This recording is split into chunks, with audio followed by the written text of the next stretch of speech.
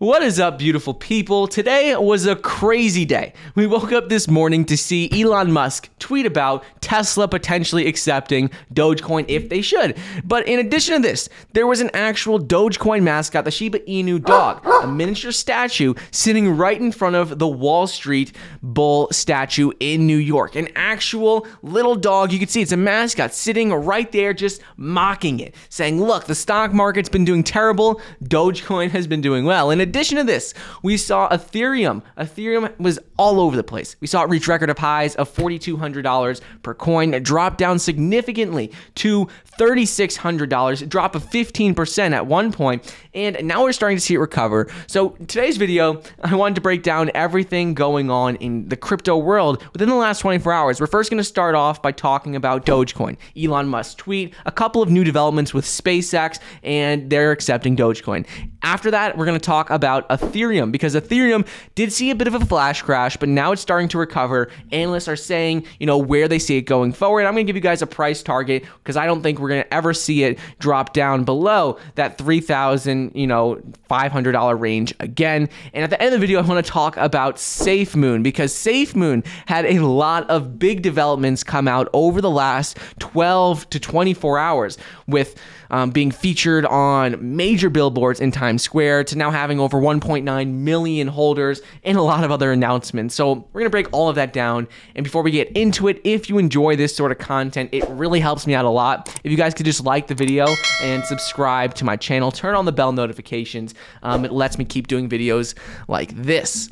But anyways, Elon Musk came out earlier this morning and he tweeted about, should Tesla accept Dogecoin? He said, do you want Tesla to accept Doge? And according to the poll, there's been 3.4, almost 3.5 million votes at this point, and it is a 78% of people say yes, they should accept Doge. And obviously, him tweeting this, he probably expected this answer. If he didn't, everyone would have expected this answer to come from Elon Musk. As soon as he tweeted this was at 4:13 a.m., we saw Dogecoin's price bounce back significantly from where it was at. Immediately, you could see it go from 46 cents per coin all the way up to 52 cents per coin, within 20 minutes of him actually putting out this poll. Is this going to really affect the price long term? We'll get into that in a bit. But so right now, we have had major developments with Dogecoin and Tesla, and Dogecoin and SpaceX. The other day, SpaceX, they said that they officially accepted Dogecoin as a payment to launch the Doge 1 mission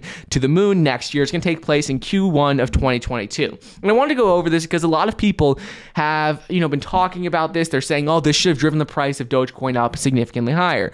But the importance of this is that with SpaceX officially accepting Dogecoin, and with this company that they're doing business with, Geometric Energy Corporation, now that those two companies are only going to do business in terms of Dogecoin moving forward, well, the importance of this is not about this announcement. The importance of this is that long term, now Dogecoin is used as a form of payment for probably going to be tens of millions, hundreds of millions of dollars between SpaceX and Geometric Corporation long term. In addition to this, according to top executives at Geometric Energy Corporation, they explained how them doing this is setting a precedent for interplanetary commerce in the future. They're saying that in the future, they want Dogecoin to be the method of payment moving forward for interplanetary commerce. So what this does is it essentially establishes Dogecoin as not just being a meme, not just being a joke. It's a legitimate thing now because major corporations are spending tens of millions of dollars to send missions to the moon.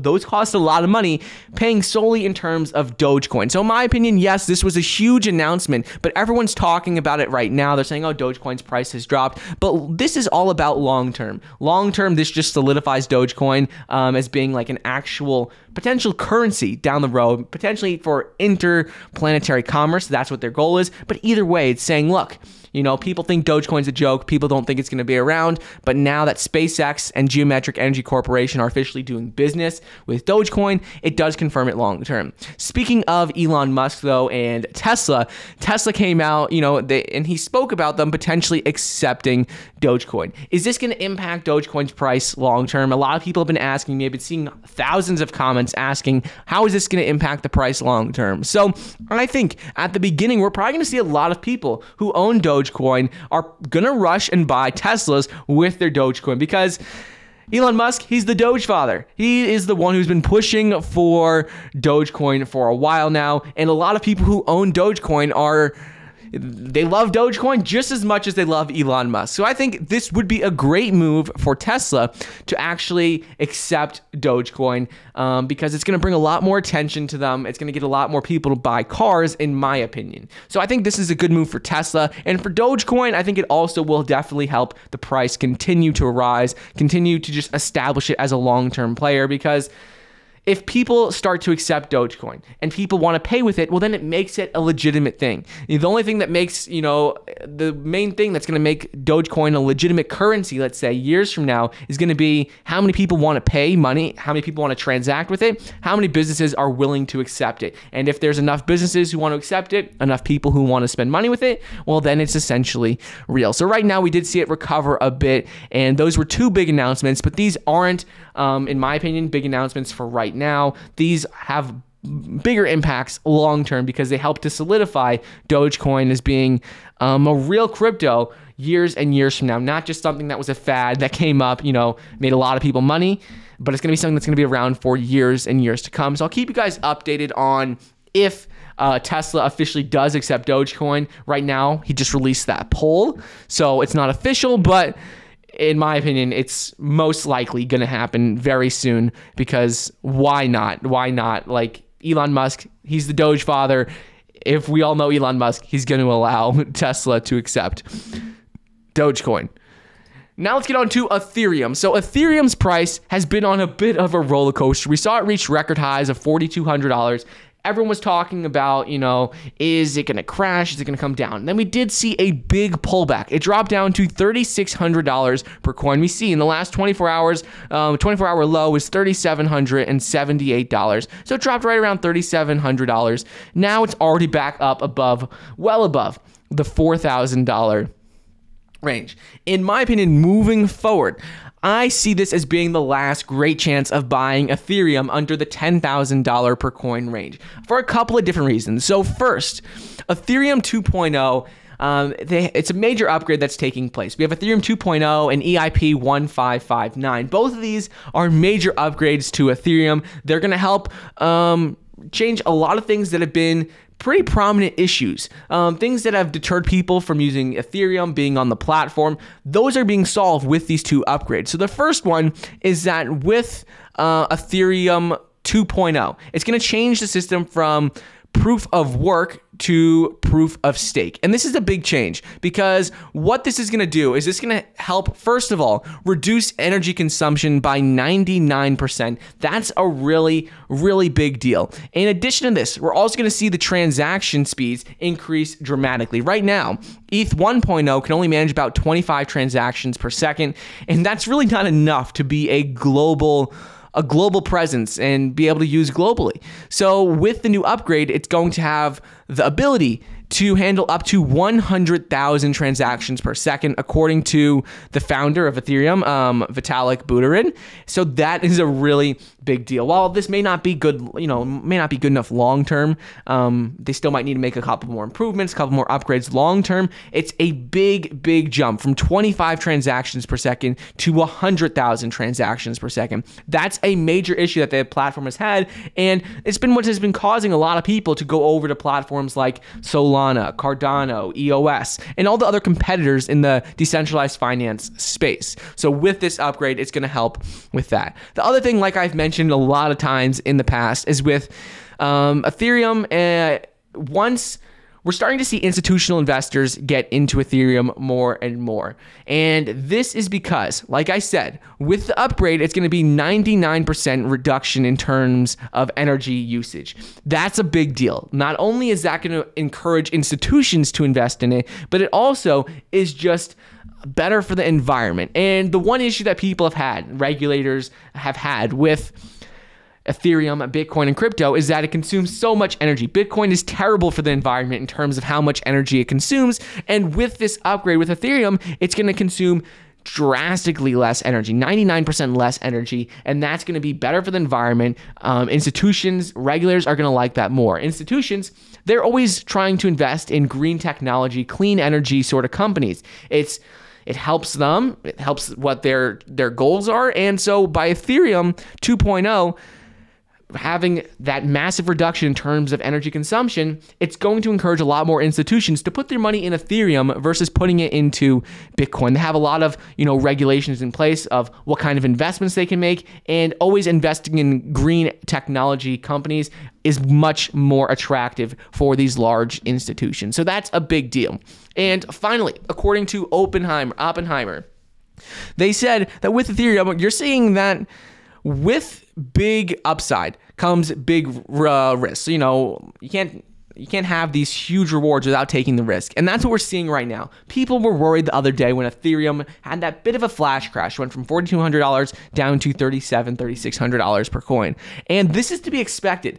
In the big scheme of things, that was not a big drop at all. If you look at the history of Ethereum, we consistently see corrections that are much bigger than that. We see it go from in April 22nd, and went from $2,700 a coin, $2,600 a coin, down to $2,000 a coin. And that was, a 25% drop, like a 25% drop. So seeing drops like what we saw the other day is nothing to be worried about long term, because we're just at the beginning of this bull run. In terms of Bitcoin versus Ethereum, we're still in phase like 2 or 3 out of 4 phases in the bull run. I think we're going to continue to see Ethereum do well as we see more institutions get into it, as we see these couple of upgrades, the EIP 1559, ETH 2.0 take place, and everything else going on there. So I'm consistently adding Ethereum over time. I actually did add some the other day when it dropped below that $3,800 range. I let everyone know in our Patreon about it. So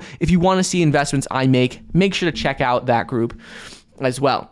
And finally, let's talk about Safemoon. So Safemoon is up 117% in the last week, up in the last month 1,155% in the last year. It's up like 2 million%. Crazy. Right now, it's one of the fastest growing cryptocurrencies out there. They had a massive appearance on a bulletin board in Times Square. And right now, a couple things to know about Safemoon. So first of all, the token just launched in the first quarter of 2021. And the important things to keep in mind about Safemoon is that they say their mission, their goal is, as a decentralized finance startup, they want to address common issues that are found in other cryptos, which are basically price volatility and the tendency for some crypto investors to not hold for the long term. They said those are the 2 big issues. People are, the price volatility, and people not holding long term. So in order to address this is a big thing that they do. They penalize sellers with a 10% transaction fee when they do sell it. So half of this is redistributed to the rest of token holders, and that is a big deal. So if you sell it, there will be a 10% sort of fee. But important things that just happened with Safemoon, which is why I want to talk about it, is Safemoon officially overtook Bitcoin on CoinMarketCap's most watch list. Bitcoin, you would think, would have more people watching it than any other crypto out there. And they did. They had about 1.2 million. They were on about 1.2 million watch lists. But now Safemoon has officially become the #1 crypto in terms of how many watch lists it's on. It's on 1.3 million watch lists. So that's a big deal. When we're talking about crypto, and a lot of these new crypto startups, it's about which ones get the most attention, how many eyeballs are looking at it. And obviously, 1.3 million people have it on their watch list. It's getting a lot of attention. In addition to this, just the other day, they had a big appearance on Times Square, one of the most prominent primetime locations. They were on the boards, and it says Safemoon, the world's fastest growing cryptocurrency. And this is pretty exciting, to see cryptos, not just Bitcoin, Ethereum, Dogecoin even, but seeing some of the smaller ones that are up and coming get major appearances in pretty prominent locations. So that was very exciting to see.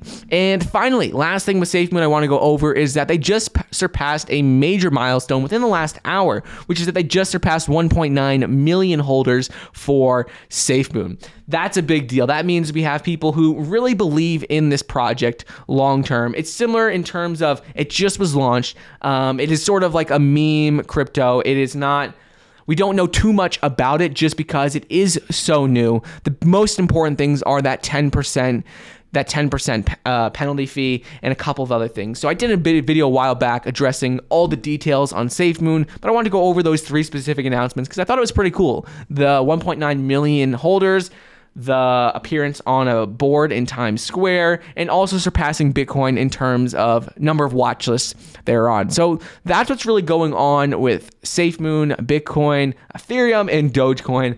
I hope you guys enjoyed today's episode, a bit of a longer one, and if you enjoy this sort of format, the longer videos, let me know by commenting that down below. I like to do a lot of shorter videos because I feel like I can get more content out to you guys, but if you like the longer ones, I'm happy to do these as well. Hope you guys are having a great day, and I'll see you in the next episode.